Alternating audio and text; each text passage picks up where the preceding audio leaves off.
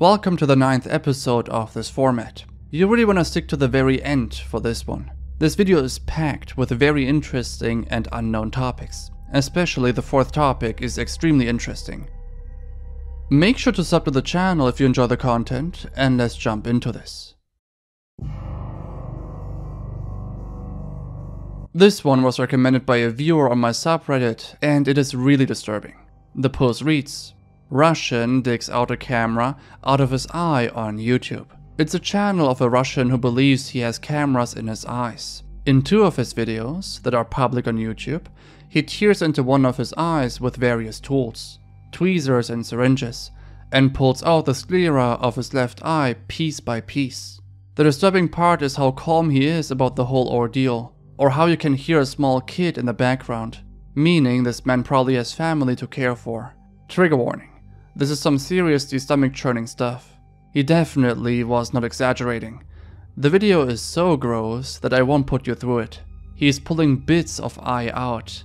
I sadly cannot understand the language, but it seems to be a man struggling with his mental state and seems somewhat paranoid. He is convinced that there are cameras in his eye and tries to dig them out.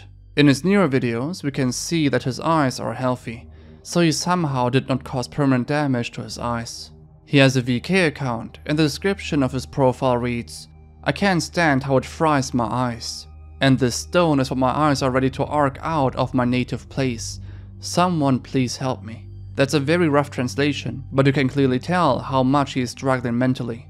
With oddities like these, they are likely to be discussed on forums as well. On 2CH, someone shares a lot more on this person.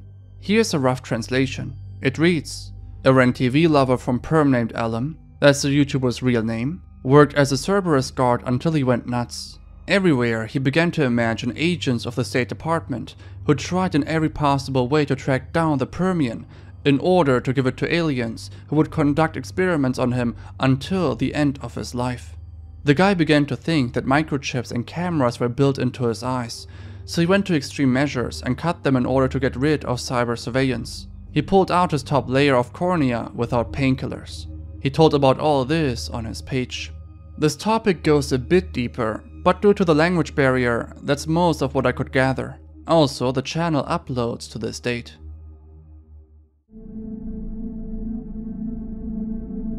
This one was recommended by Martina Silva on Instagram. It's a fairly recent case. On the 7th of January 2022, 18-year-old Alexis Avila was captured by a CCTV camera while tossing a black bag into the trash. This happened near Broadmoor shopping center. While this obviously seems like nothing out of the ordinary, with the following information, you might agree that Alexis is an extremely rotten and deranged individual. Later that day, dumpster divers heard a cry and thought it was a cat at first. Unexpectedly, they found the bag and discovered a baby alive inside. The baby spent 6 cold hours in the dumpster before it was rescued. While police reviewed the footage, they also saw numerous people dumping trash on the baby for 6 hours. The baby boy was then taken to a Harv's hospital before being transported to a Lubbock hospital that has a more advanced NICU unit. The baby was also given a blood transfusion, put on a feeding tube and given oxygen. Court documents say when evaluated, the baby's temperature was so low that it didn't register, indicating hypothermia. The baby is currently in stable condition. The police looked into the footage and identified the suspect. Alexis Avila admitted to the crime. On the same day, Alexis shares in the interrogation that she experienced stomach pain and unexpectedly gave birth. She further explained that she panicked and didn't know who to call or what to do. The baby was wrapped in a dirty and wet bath towel. The umbilical cord was still attached to the baby. During the questionnaire, the investigators asked how she put the baby into the dumpster. Avila proceeded to laugh while answering, blaming her young age for her actions. Alexis also added, quote, "What do you mean? Like in the trash? I just tossed it in. I was in a panic. I just turned 18. It's not like I've been 18 forever." As for the boy's father, he didn't even know that she was still pregnant when she gave birth. While Alexis was charged, she wants her conditions of release to be changed. She wants to be allowed to go into her backyard and have contact with her nieces and nephews. And she also wants to have supervised visits with her child, even though she nearly took his life. In 2018, Justin Bilton and his father had a miraculous escape from a wildfire in Glacier National Park in Montana. The forest caught fire due to lightning. The fire was completely out of control. Justin and his father were notified too late and were in the middle of the fire. The forest was already devoured by the fire, so the only way out was to take the road filled with burning trees. The entire thing was captured by a dashcam, so let's have a look. Dad, this is insane. I know. What? Easy, easy, easy. You can't see, just go easy now. Easy. Dad, the car is heating up. It's gonna explode. Oh, Jesus, God, help us. Dad, what if a tree falls on us? Please, God, help us. We can't get out. I'm getting out. You can't drive back. We get that out of the road. We get gloves. Dad, we gotta get out of here. Back it up. While they were trying to escape, the road was blocked by a burning tree, essentially trapping them inside the forest. While the father wanted to move the tree out of the way, it was just unrealistic. Limited in their options, they decided to drive the entire way back. Meanwhile, the car was getting heated up, meaning it could potentially explode at any given moment. They eventually decided to abandon their car due to the risk of explosion and ran for a nearby lake. Luckily, they were saved by 2 park employees on a boat. They were completely unharmed and made it out safely. Before we proceed with the next big topic, let's quickly talk about today's sponsor, Manscaped. Manscaped offers great products for all men out there. One of their packages is a Perfect Package 4.0, which also includes a Lawnmower 4.0. It's an electric, waterproof trimmer with advanced skin-safe technology, which reduces nicks and cuts on the most sensitive regions of the body. It's cordless and waterproof, so you can trim in the shower. That's super convenient, and obviously the cleanup is very easy. It has a super smart charging system with a wireless charging dock, and the LEDs show you how much power it has. On top of everything the package offers, you'll also get 2 gifts for free. Go to manscaped.com or use the link down below to get 20% off, plus free international shipping, plus the 2 free gifts when you use the promo code MYSTERY20. All of the stuff in the package is extremely high quality and is definitely a worthwhile investment. Back to the video.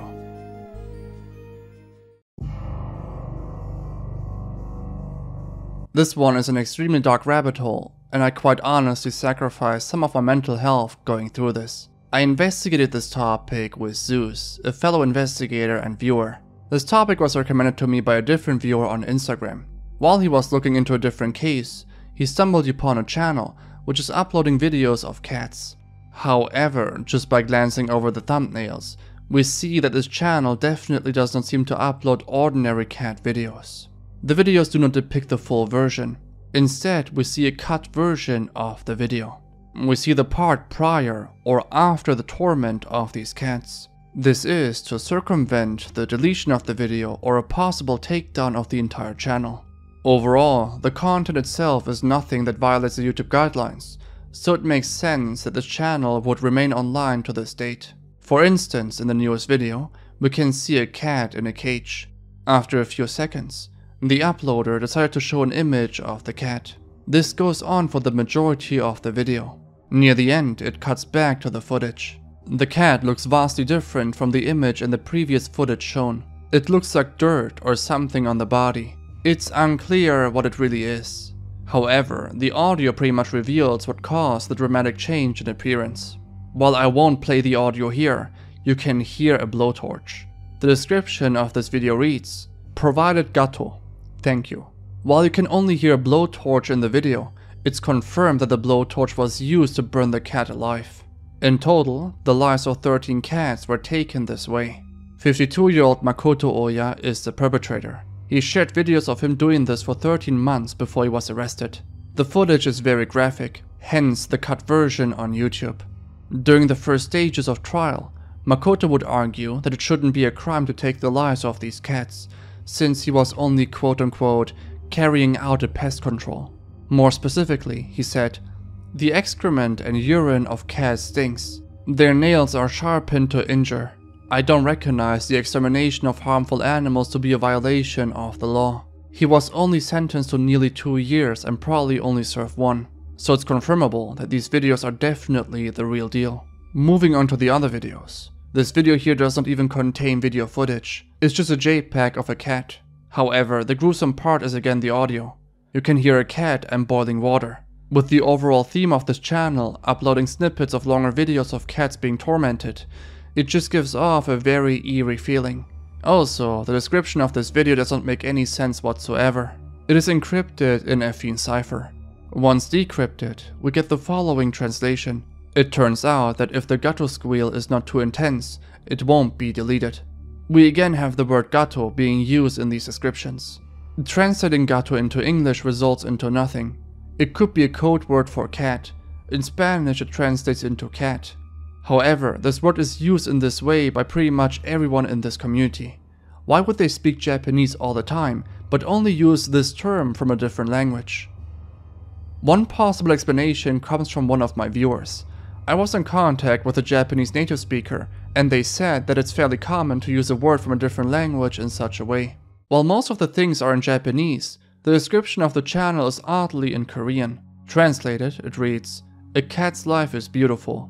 The channel also uses different types of coding techniques to encrypt titles and descriptions. Translating the title in this video, for instance, gives us Karaoke, video audio only. Again, a name of some sort. Karaoke seems to be an individual. In terms of audio, we can hear an individual who seems to be kicking something, and you can also hear boiling water. It's really difficult to piece this entire thing together, since this seems to be a full-fledged community of people who consume and produce this type of content. Also, the uploader is not encrypting his titles and descriptions for no reason. The videos are not intended to be fully understood by outsiders, only by people within their community. At least, that's my assumption. The description of this video reads deciphered, "Maybe this video won't be deleted, unless it's spammed with reports." There were other videos that also had encrypted titles or descriptions, but I was unable to decode them. The comments are pretty difficult to understand, and I only had Google Translate available to me, but I think you get the overall theme of these comments. One of them reads, "It's a pity that I couldn't hear the voice, because the face art gato was squeezed." Interesting to note is also the avatar of this user. It's identical to the thumbnail of one of the videos on the channel. As for the people behind this YouTube channel, they shared a few names. Here, the translation reads, "Occasionally, Comrade Kuromutsu will post a link, but please be aware that due to the specifications of YouTube, if a link to an external site is posted by someone other than the poster, it will be automatically deleted." The user below adds the following. "The last time I posted a link to Mina Chocolate, one of the legendary gato videos you can see on YouTube, it was deleted." Kuromatsu translates into a type of fish. Gato, as we established, most likely stands for cat. However, in these comments, it feels like they are talking about individuals, not animals. The YouTube channel says that Kuromutsu will occasionally post a link. In a different comment, a user writes this. This roughly translates into, "This poor guy got toxoplasma on his brain, and is now unable to tell the difference between gato and Kuromutsu." Again, he specifically uses the word Kuromutsu and gato. The name Kuromutsu is of interest here. According to archives found on 5CH, an anonymous Japanese text board founded in 1999, we can witness posts from a user called Mr. Kuromutsu on what appears to be the cat board on 5CH. After a bit of digging, there was a Twitter linked in the threads. This led to Kuromutsu's Twitter account. Very interesting is the bio here. While the first half of the bio is just some generic stuff, the last part is crucial here. I had this translated by a native speaker, and it says, "This Twitter user Kuromutsu doesn't partake in abuse. Those who accuse me of abuse will be sued for defamation." The following part is just a theory, so take it with a grain of salt. In the archive threads on 5CH, there was a back and forth between two anons, which I assume are Kuromutsu and a guy that goes by Hashiya. In this back and forth, one anon, which probably is Kuromutsu, is getting accused of child and animal abuse. So it makes sense that Kuromutsu would write about that in his bio. While this rabbit hole goes even deeper, I'll stop here.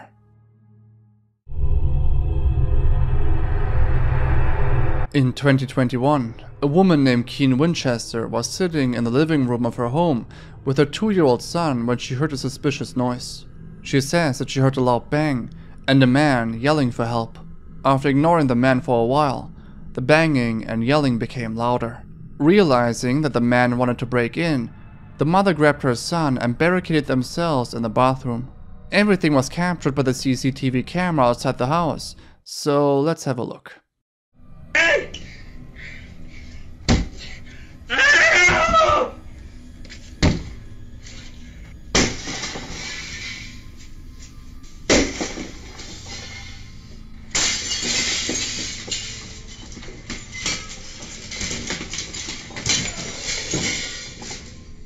Using a piece of wood he found outside, he shattered the windows to break into the house. The mother reacted by calling the police. While she was waiting for police to arrive, the man was searching the house. Luckily for the mother and the son, the man couldn't find them. Police arrived, arresting the man. Whether the man will receive any charges is unclear. It's also unclear what his motive or intention was. Further, it's unclear what he would have done if he found them in the house. Now, this is a very interesting topic for actually a full video that I won't go too much in depth on purpose. I hope that one day a different YouTuber picks this topic up and covers it in a deep dive on their channel. It's truly one of the most interesting things I've seen in a while. I initially saw this while browsing through Reddit. A user on the Internet Mystery subreddit shared a post with the title, "Have any YouTubers covered the dark story of Nokia 212 yet? Would love to see a good analysis." Who is Nokia 212? Well, let me explain. There are numerous hacking forums even on the surface web. One of them is called Hack Forums. Hack Forums is an internet forum dedicated to discussions related to hacker culture and computer security. On this website, a user that goes by Nokia 212 was very well known for years. He joined the forum on the 28th of July 2009 and later hosted contests to begin supporting the forum. He was very generous, giving away huge amounts of money. The total amount is estimated at around $11,700. He was later given a group named Red Lions and started recruiting members in 2011. Generally, he is described as generous, kind and charitable and upgraded over 70 members on Hack Forums. So if everything sounds good about this guy, why is there a dark mystery surrounding him? In 2016, Nokia 212 became inactive, causing for a lot of speculation as to what happened to him. Years later, we found out about the true identity of this user. He is Saud al-Qahtani, a Saudi royal court advisor working in the Royal Saudi Air Force as a sergeant. He worked directly for the Crown Prince. I'm sure you've heard about Jamal Khashoggi, a journalist for the Washington Post who was assassinated like no other. I highly recommend reading into this case if you haven't already. How does Nokia 212 play into this? Well, according to Arab and Turkish sources, he organized the Khashoggi operation. He talked to Khashoggi via Skype and insulted him. Before he left the call, he told the team to, quote, "Bring me the head of the dog," obviously referring to Khashoggi. It's a very complex case and there's more to it. To think that someone being so well liked by others and very generous on a forum would turn out to be involved in the intelligence agency of Saudi Arabia and involved in such a gruesome case was really shocking to see. When I first saw this footage, I honestly thought that this was fake. However, this entire thing is legit, even though it may seem odd at first glance. An Uber driver was stopped by a stranger on the street. As you can witness in the footage, the man can be seen slowly moving towards the car, but the driver is reversing. The driver was talking while everything happened. Damn, so I have this crazy guy that just popped up in front of my car out of nowhere. I called the cops. I'm on Ocean Parkway between X and Y, and he won't let me through. Look, let's say I want to try to go through. He's not letting me through. I think you might now understand why this seems off. The driver is way too relaxed and it almost sounds like he's acting. It doesn't seem like a genuine situation or reaction. Still, as I mentioned before, this is completely authentic and real. The man in front of the car seems to be under the influence. The driver continues to talk to himself in the car. Crazy people in New York. Yo, do you need money, bro? Do you need help? Are you okay? What's going on? Unexpectedly, at least for me, police actually arrived at the scene. As you can see in the footage, the man in front of the car seems completely unfazed by the police. He continues walking towards the car. The man stopped and was put in handcuffs. From the outside looking into it, his behavior made no sense at all. It's hard to tell what his exact intentions were. Well, he probably didn't know himself. The Covina police released doorbell footage of two armed suspected burglars at the front door of a Covina home. The two suspects, who wore hoods over their heads and what appeared to be bandanas on their faces, walked up to the front door of the home located in the 1500 block of East Elgrove Street at around 9:15 p.m. One suspect was armed with a chrome revolver, while the other held brass knuckles in his right fist and a tire iron in his left hand. The man knocked on the door repeatedly and were captured on the homeowner's Ring doorbell camera. Let's have a look.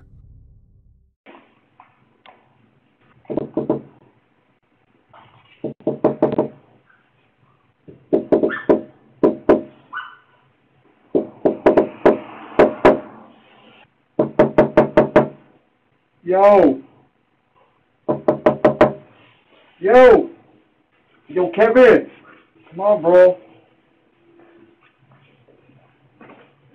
The resident inside the home saw the man on the video and immediately called the police. The suspects continued knocking for approximately 1 minute before fleeing the scene in a white van.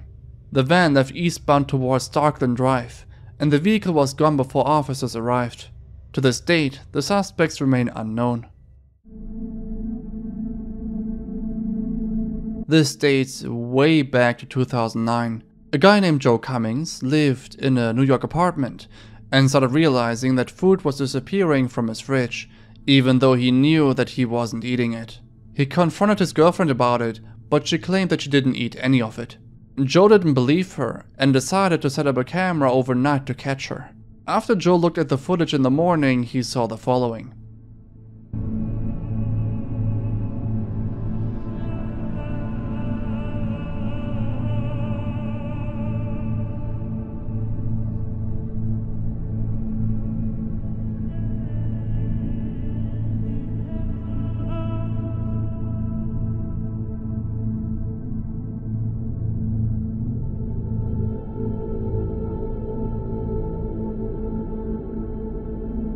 In the description, Joe adds that she climbed down from a storage area.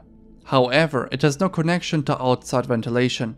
He thinks that she broke into the house through the window. In the footage, she can be seen eating food from the fridge. There are also noises of liquid, which Joe confirms as her urinating into his sink. While she was standing near the fridge, Joe decided to walk up, which forced her to hide. After he walked back, she came out of her hiding place. It ends with her returning to the storage area. In the morning, Joe decided to review the footage and immediately called the police. The police arrived and took the woman out of the storage area to arrest her. Police assumed that she was living there for a few weeks already. She probably was planning on robbing him, but her real intentions remain unknown to this date. I made an update on this already in episode 5 of this format. I talked about how I know who's behind these animations, and that she wants to digitalize even more VHS tapes and asked people on Reddit for help. Again, this isn't really a creepy topic, but rather a wholesome one, so I thought I'd share this at the end. On the Nannylyn subreddit, someone shared the following. Hey Nannylyn fans, I'm really excited to share 2 new, unseen collections of NL animations. Lynn trusted me with transferring her tapes and asked me to share them with the community here. Because of the age of the VHS tapes and having not been played in a long time, they were not in the best shape when I received them. I'm thankful to the standby program at Merkur Media for cleaning and transferring these works of art so they'll be preserved for the future. I also have a higher resolution and cleaner transfer of the first collection that I'll upload next. Please enjoy and share with friends. The 2 new animations are called Teddy Bears and Little Friends and Cookie Crunchers and Other Tales. Check them out on YouTube if you are interested. Before ending this off, I want to quickly thank the patrons in the Elite and Legend tier, which consist of 44, Christopher J. McCulloch, Courtney Occult, Krebs Ugen, Dave Birkins, DJ Chest R, Electrocat, Eli Bueno, Ian Wenkmer, Vindekano Latviga, Foster Bradley, I Love the Second Amendment, James Baker, Laura Hansen, Lord of the Lizards, Madeline Tanner, Mogok C, Nekius Beardius, NX Sequel, Rick, S4BRE, Jinxed, Santino Sierra, Shawnee, William Taylor, Amy Stringfellow, Elena Hatchoo's Mom, Andrea 906, Bodie, Brian Cave, Brian Ashraf, Cameron Mishit, Christopher, Dark Nalol, Denise Streetsfire, Digital Capybara, Erica Romero, Jeb, Lunaros, Malia Schönberger, Malcolm Mart, MG, Nee Castle, Noodles, Raleigh Bear, Vladislav Koshevi, and Witch Corpse. Thanks to every other patron in the supporter tier, I really appreciate that. I'll see you guys next time. Bye bye.